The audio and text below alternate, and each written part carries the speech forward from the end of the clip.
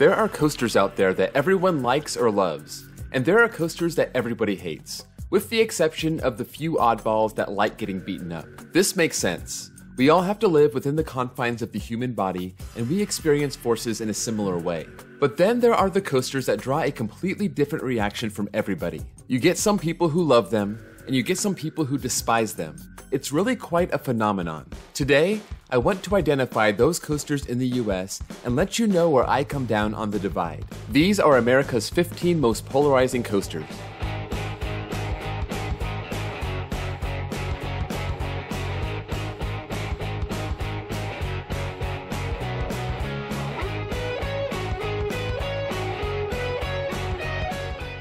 I'm focusing on America and the coasters that I've ridden in this video. But there is one coaster in Europe that stands out as very polarizing, and that's PortAventura's Furious Baco. The people who love this coaster really love it, but most others think it's rough and painful. I also want to talk about other coasters that I wrote down during my research, but I didn't include on this list. Silver Bullet at Knott's Berry Farm, Grizzly at King's Dominion, Apocalypse at Six Flags Magic Mountain, Hollywood Rip Ride Rocket at Universal Orlando, Blue Hawk at Six Flags Over Georgia, White Lightning at Fun Spot Orlando, Boulder Dash at Lake Compounce, and Cheetah Hunt at Busch Gardens Tampa. These have their fans and their detractors, but are not quite top 15 material. Number 15. S&S Free Spins at various Six Flags parks. Some may hate these because they've been cloned so many times, but that's not really fair. I fall into this trap sometimes, especially with the Batman the Ride clones, but I try to judge a ride on how good it is, and I'm definitely a fan.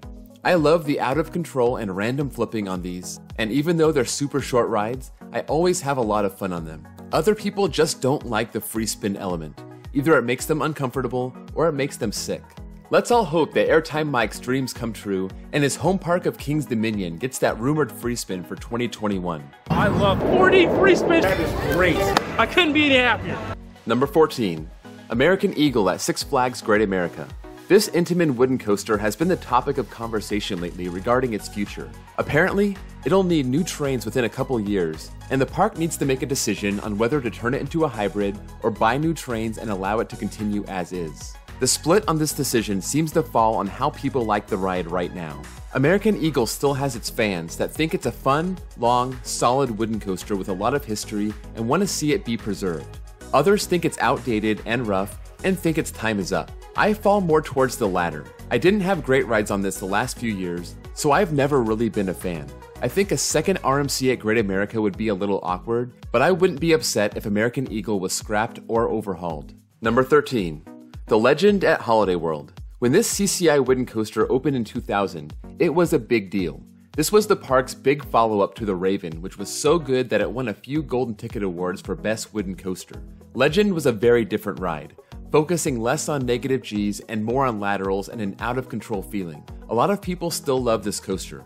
Maybe not as much as Voyage, but at least equally if not more than Raven. Others want this to become Holiday World's first RMC conversion. When I mention the Legend in my videos about possible RMCs, the comments are full of people either defending it as it currently stands, or they agree that it's too rough and something needs to be done about it.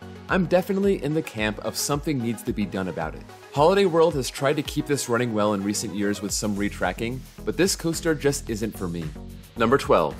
Apollo's Chariot at Busch Gardens Williamsburg. The original B&M Hyper begs the question, is it an elite hyper? You'll find plenty of answers on either side of that debate.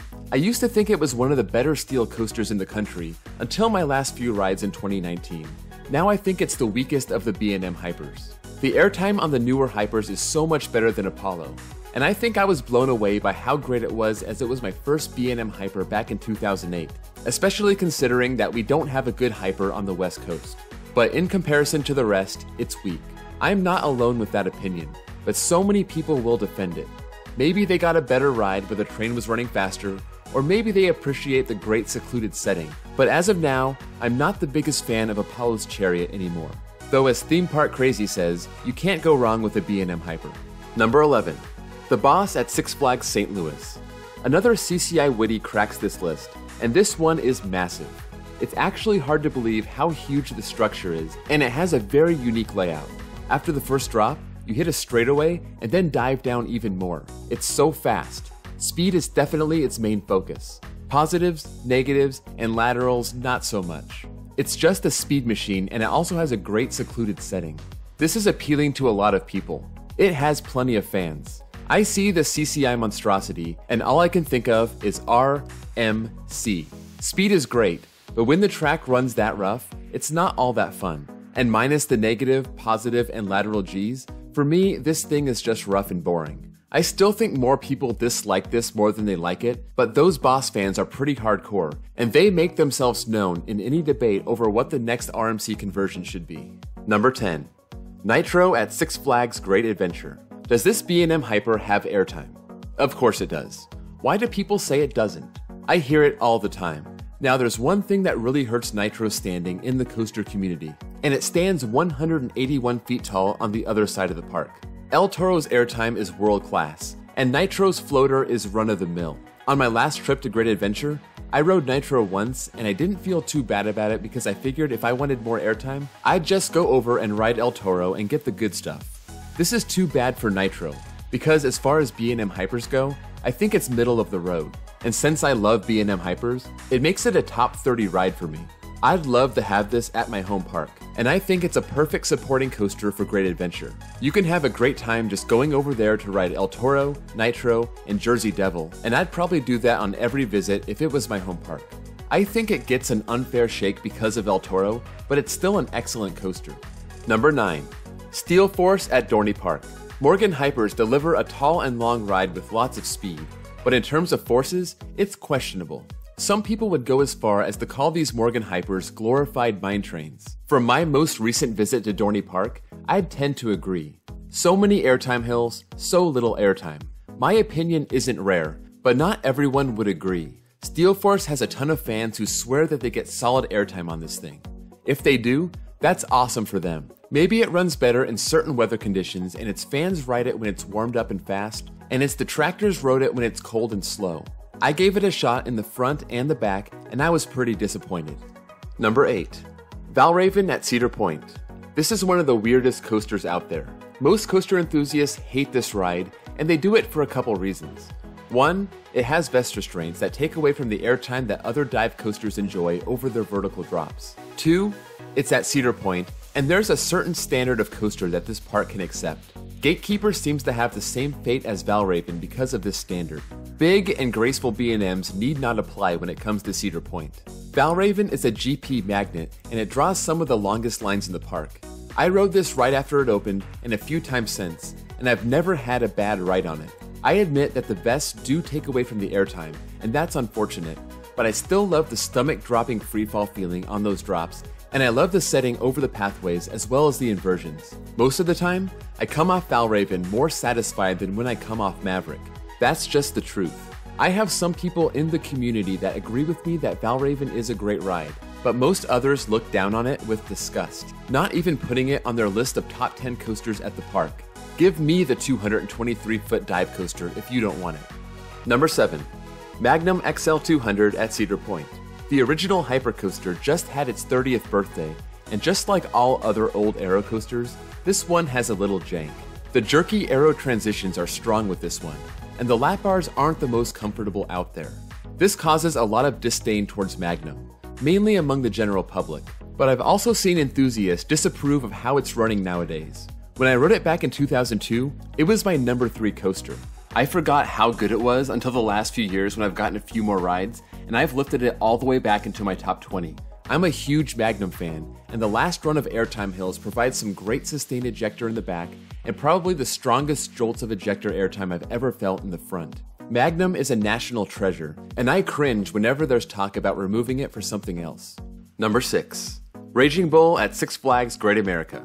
This B&M Hyper is unique because it doesn't have a drawn-out hypercoaster layout. Instead, it's a twister, and it gets looked down upon for this fact. When you think Hyper Twister, usually you think of Goliath, which sucks, but Raging Bull is different. I think the drawn-out hyper layouts you'll find on Intimidator and Behemoth are boring and uninspired. Raging Bull has a lot to offer, not just airtime hill after airtime hill, but it still has plenty of good airtime moments. It's a long enough ride to incorporate a lot of twists and turns and a helix into its layout without sacrificing too much airtime. This is my favorite ride at Great America, and I don't think it deserves the title of worst B&M hyper that often gets thrown around. In fact, I think that only Diamondback and Mako are better, and it finds a spot in my overall top 10. Number 5. The Beast at Kings Island. This ride is all about expectations. I don't think anyone believes that it's a great thrilling coaster, but it offers so much more. It's an adventure out into the woods on a track that spans over 7,000 feet long. It has a lot of shallow drops, straight track, and trim brakes. It also has some tunnels, and a crazy helix finale off the second lift. It's a true legend in the coaster world, and it's been so for over 40 years. Because of its lofty status, a lot of people go in thinking it's going to be a lot better ride than it is, and they leave disappointed and thinking the ride is overrated. If you go in thinking that it's not going to be super thrilling, but appreciate its setting and its length, you're going to come off a lot more satisfied. Because not everyone comes in with the same expectations, everyone has a vastly different judgment. This is one of the few coasters I don't have a strong opinion of. I like the Beast for what it is, but it's nowhere near the list of my favorite wooden coasters. But I do love riding it multiple times every time I'm at Kings Island. Number 4. Millennium Force at Cedar Point. Speaking of legendary coasters, Millennium Force was the best of the best when it debuted in 2000 as the world's first Giga coaster. But it's not a perfect ride, and sometimes it feels like people treat it like it is. The Golden Ticket Awards have given Millennium Force the honor of Best Steel Coaster something like 9 times over the years, even when other steel coasters have come along and clearly have surpassed it. Given all of the awards and the accolades, people who have ridden all of the more modern steel coasters may come off the ride thinking that it wasn't all that great. It used to be my number 2 coaster, and at this point, it's nearly fallen out of my top 20. Top 20 is still great, and it's still my second favorite coaster at Cedar Point, but I'm not going to pretend it's one of the best steel coasters in the world. There are people out there that just don't like this coaster because it's full of overbanks and it has hardly any airtime. Others love it for its great drop, its speed, its setting, and its length, and they put it in their personal top 10 or top 5 lists. It's an epic ride, but it's not all that well rounded, so keep that in mind while riding it. It was the Giga Coaster prototype, so it's not going to stand up as well over time compared to the newer models. Number 3. Viper at Six Flags Magic Mountain. This Aero Mega Looper is now 30 years old, and it has the stats and the layout that stand the test of time. 188 feet with 7 inversions over nearly 4,000 feet of track. The thing that doesn't stand the test of time is that janky aero track and the bad transitions. Viper is not a smooth, graceful ride, and lots of people hate it because it's rough and painful.